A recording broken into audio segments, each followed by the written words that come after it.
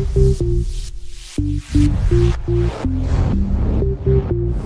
Wired to Fish fans, Mike Iaconelli here. I want to talk to you today about a way to catch fish during the post-spawn. And the post-spawn can be a super tough time.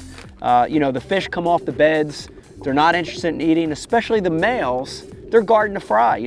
They've still got a job to do, and they can be real tricky to catch. And I want to talk to you about a technique that I call a French fry, fishing a weightless French fry for those fish. I got a chance to work with Berkeley Havoc, and we designed this bait called a backslide, and it's the perfect bait to catch those shallow fry garters during the post-spawn. If you look at the bait, it's real simple. It's just a stubby little 4 1/4 inch French fry style lure. And if you look at it, it's got a rounded side, it's got a really flat side, and then it's just got these little tiny appendages on the front and on the body, just these little tiny arms. And it's a real simple rigging method with this bait. We're gonna get a 1/0 or 2/0 light wire VMC hook. That's really important. You don't wanna upsize the hook. It's a 1 or a 2/0 light wire hook. And we're just gonna Texas rig this bait. And we're gonna do it from the skinny end, which is the nose of the bait.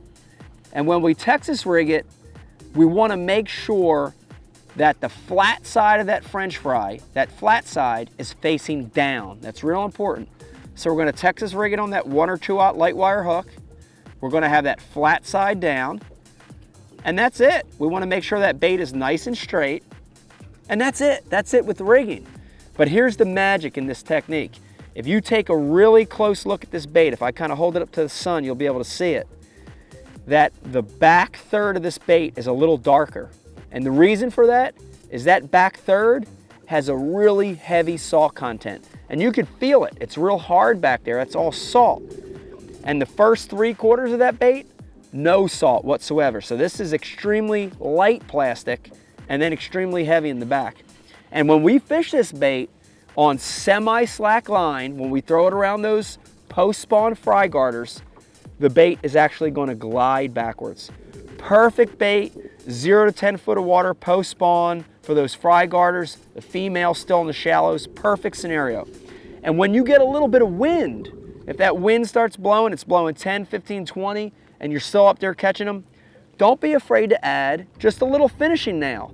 And when that wind is calm to moderate, I fish it right out of the bag. But when that wind starts blowing and it becomes an issue, just get a little nail, a little finishing nail, and just jam it right in the tail. Just add a little bit more weight to where that heavy salt's at. And you're gonna watch that bait glide backwards. The most important thing on the retrieve, let it fall on semi-slack line. When you do that, the bait's gonna actually glide backwards. Cast it in front of those pods of fry, let it glide backwards in the face of those fish, and it's gonna drive them nuts. Listen to me, if you like post-spawn fishing, if you're having a tough time catching fry garters, try that French fry, try that weighted French fry, let it glide backwards, and you're gonna catch more fish. Mike Iaconelli, post-spawn fish for Wired to Fish.